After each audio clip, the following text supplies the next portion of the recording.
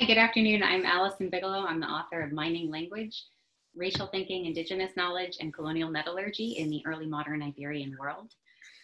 My book seeks to tell a new kind of history about mining and metallurgy, one that centers the voices of scientific and technical agents whose voices haven't always been heard in our archives and in our historiography. The book has 4 parts: gold, iron, copper, and silver. Sí, mamita, muchas gracias.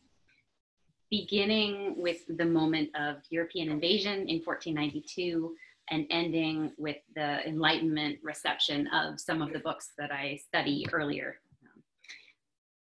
This kind of long arc from 1492 to the 1790s allows me to trace the incorporation and then denial of indigenous ways of knowing in what was one of the largest and certainly the most lucrative colonial scientific enterprises in the New World.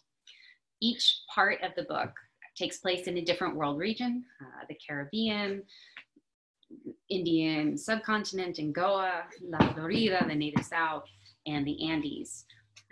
Each part takes place in a slightly different historical moment as I follow the pulse of European empires that prioritized and then rejected metals at different points in their imperial history.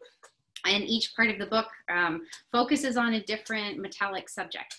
And so that requires that I use different methods in each part. For instance, to tell the story of the silver industry and the ways in which Quechua and Aymara speaking miners have contributed to the science of amalgamation in ways that we haven't yet studied, I look at the translation and mistranslation of Hispanized forms of Andean languages. And I trace through a kind of colonial telephone, the incorporation and the mistranslation of epistemes like concho, which is derived from the Quechua conchu, which means sediment. Instead of using heces or asientos, Spanish speakers would use this Hispanized form of Quechua, conchos, to describe the sediment that formed at the bottom of the metallurgical bin if they didn't incorporate mercury into rounds. Sí sé, mamita, sí sé. ¿Tú quieres leer este libro? Muy bien.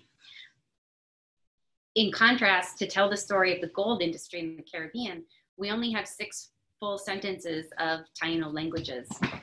And so I had to use a completely different methodology to unearth Taino knowledge systems that were recorded in the early gold industry of the Caribbean. That for me was one of the most exciting, sí, mamita, the most exciting parts of the book was working with fragmented archival materials and trying to develop methods that would allow me to tell stories about the people who made imperial wealth possible. What I hope that the book does is encourage a similar kind of excitement for other scholars. I hope that the methods that I've developed in mining language will be useful to my colleagues in lots of different fields. Thanks so much for listening. I hope everyone is healthy and safe. Bye.